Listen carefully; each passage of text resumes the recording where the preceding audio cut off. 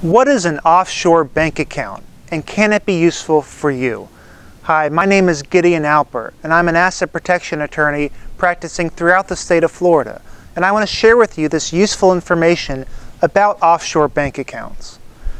The truth is that an offshore bank account is not just for ultra-wealthy people, and people in Florida that are trying to protect their cash from an aggressive creditor may be able to use an offshore bank account to protect what they've earned. Think of an offshore bank account as a step up in protection from what is available domestically, yet still a step simpler from an offshore trust or an offshore LLC. It's just a bank account in your own name. We're not forming a separate entity. The benefit of having money in an offshore account is that most creditors in Florida and their attorneys have no idea how to actually collect against money in a bank account that is wholly outside the United States.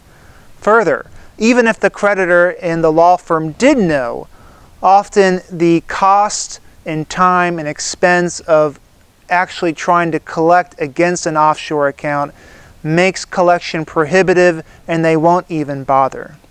To be clear, moving money into an offshore account does not involve hiding the assets.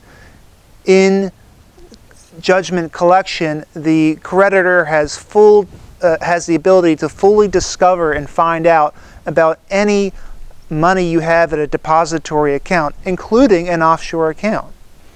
But because the creditor will often not go against the account, it effectively protects the money. That being said, there are some downsides to having money in an offshore account.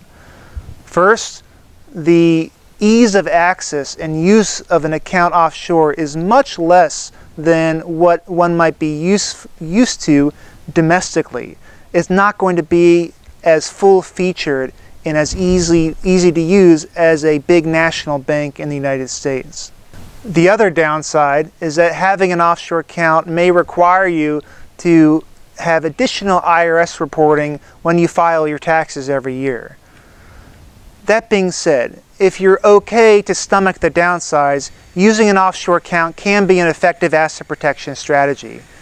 If you have questions about whether an offshore account might be good for you, I'd like you to schedule an appointment with us so we can learn about your situation and help you develop an asset protection plan. And thanks for watching.